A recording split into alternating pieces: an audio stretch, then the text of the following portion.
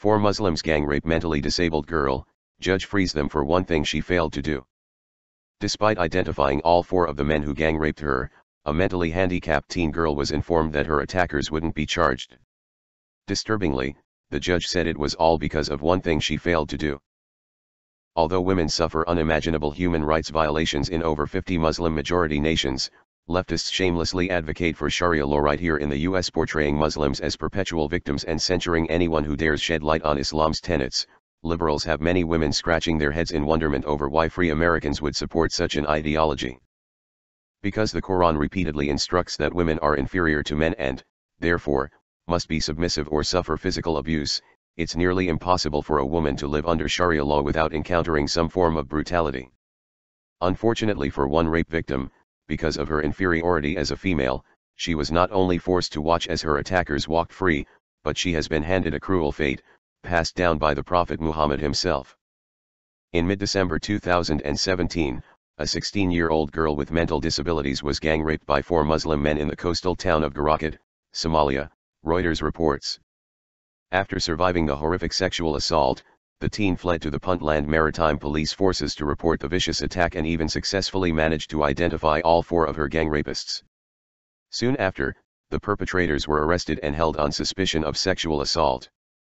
However, despite all evidence against them, the authorities not only freed the girls 4 gang rapists because they swore on the Quran that they were innocent, but informed her that if she wanted to press charges, she would need to provide 4 witnesses to verify her accusation, in accordance with Sharia law. The 16-year-old girl confirmed that she was attacked by 4 Marines, all of whom are Somali Muslims, while on her way to gather firewood last year. Because she is required to produce at least 4 witnesses to even file a police report, she has tragically given up her quest for justice while her rapists currently roam the streets as free men.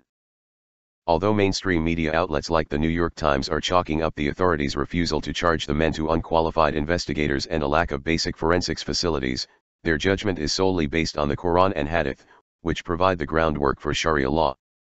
The legal requirement of 4 witnesses to corroborate a sexual crime and disqualify it as fornication stems directly from the Quran.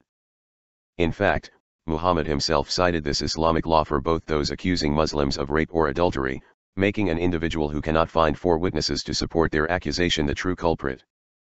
Quran, 2:282, court testimony, and call to witness, from among your men, 2 witnesses. And if 2 men be not found, then a man and 2 women. Establishes that a woman's testimony is worth only half that of a man's in court. There is no he said/she said gridlock in Islam. Quran, 24:4, and those who accuse free women then do not bring 4 witnesses, flog them. Strictly speaking, this verse addresses adultery, revealed at the very time that Muhammad's favorite wife was being accused of adultery on the basis of only 3 witnesses, coincidentally enough.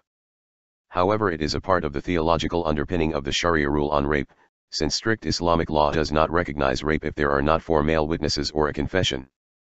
Quran, 24:13, why did they not bring 4 witnesses of it? But as they have not brought witnesses, they are liars before Allah. The reason for this requirement stems from Muhammad's self-interest, as his own favorite wife, Aisha, was accused of adultery. Not wanting his favorite child bride to be stoned to death, per his previous teachings, Muhammad summoned the requirement of accusers to bring forth witnesses or else they'd be punished as slanderers. As the Religion of Peace website explains, this requirement not only leads to rapists escaping deserved punishment but often results in rape victims being subjected to sentencing. Since it is incredibly unlikely that a child molester will violate his victim in front of 4 trustworthy men, strict Sharia amounts to a free pass for sexual predators.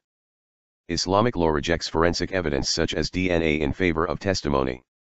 An interesting situation thus sometimes develops in cases where a victim alleges rape but the man denies that sex even took place.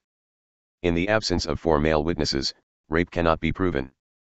The woman's testimony then becomes a confession of adultery. She can even be stoned, even though the male is unpunished since he never admitted to a sexual act. Of course, even if a female is able to provide the required witnesses to accuse her abuser, she can still be held responsible for her own rape if she was found to be physically tempting the attacker. This mandate is also found in the Quran, which orders men to force women to cover themselves with the hijab. Quran, 33:59, O Prophet, tell thy wives and daughters, and the believing women, that they should cast their outer garments over their persons, when abroad that is most convenient, that they should be known, as such, and not molested. And Allah is oft forgiving, most merciful. While American liberals are demanding we respect Islam and even encouraging women to wear the headscarf, millions of women are currently suffering under Sharia law and have no choice but to wear the oppressive hijab. If the left truly stood for women, they would oppose every aspect of Sharia's misogynistic laws instead of portraying it as a peaceful and feminist ideology. If you love your news from one sexy ass robot, then like and sub, then hit up my big fat bell.